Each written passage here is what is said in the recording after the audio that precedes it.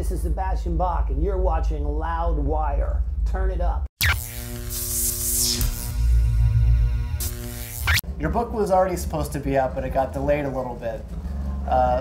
What needed to be perfected with the book to delay the release? The spelling. Really? It's 600 pages. I mean, it's not. Wow, okay.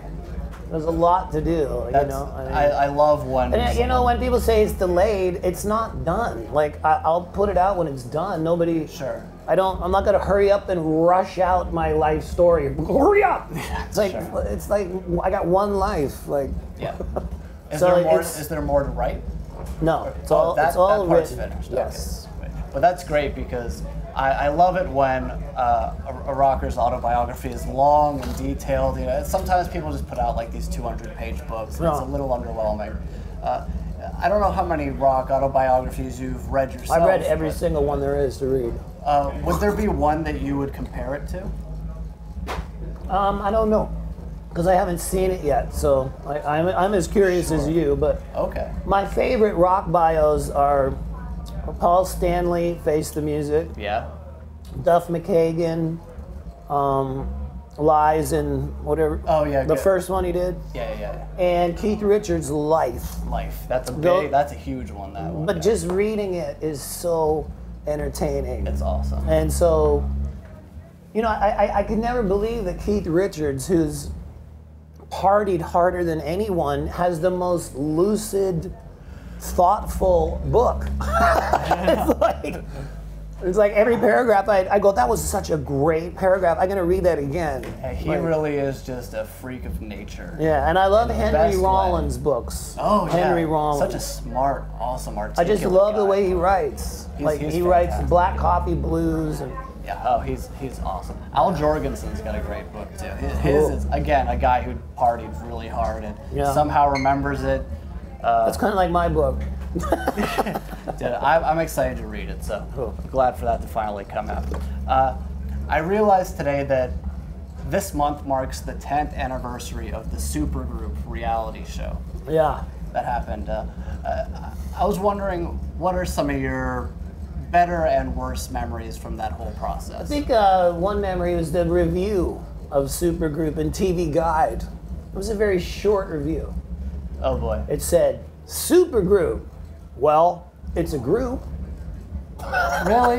That was fucking great. That's a good review. That's right up there with shit sandwich. Fucking Spinal Tap, yeah. Yeah. Well, that's about as close. Do you have any good memories that you look back on, or? Well, Ted Nugent's just, not like a musician to me anymore. He's just killing animals and shooting guns and ripping me apart on the internet because I had a glass of wine, and that's horrible. And really?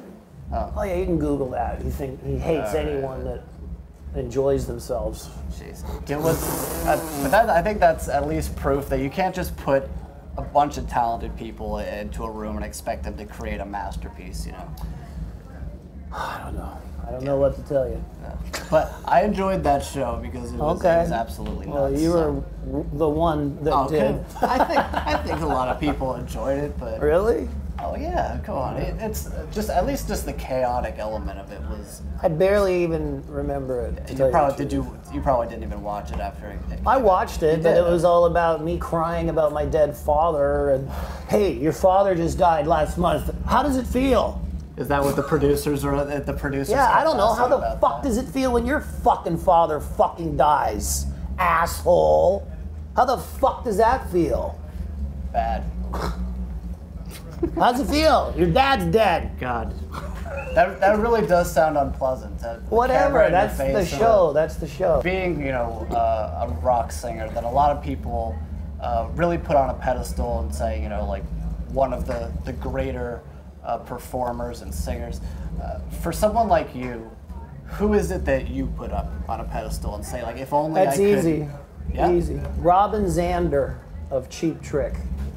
Wow, yeah. I did a couple gigs with him in Canada, and I sang with him, and it was like going to school. It was like, he changed my attitude kind of about performing live. He's he doesn't go up there and go as crazy as he can and bang his head and go. He goes up there to sing, and that's it. And I'm like, I can fucking do that, and that's what I'm about to do. If we can end this interview, we'll do that right now. There's well, another band I don't playing go right now. on till an hour after I start warming up, so it's going to be a late one tonight. But Robin Zander, for me, is the greatest singer. The way he sings, the way he carries himself on the stage. He's such a cool guy. He looks amazing. Like, he's just a great vocalist. I love his songs. Everybody talks about the 70s Cheap Trick. I like the 80s Cheap Trick. Yeah. Can't Stop Falling into Love. If You Want My Love, You've Got It. Tonight It's You. Those songs are amazing. And there's some other ones too. I love Cheap Trick.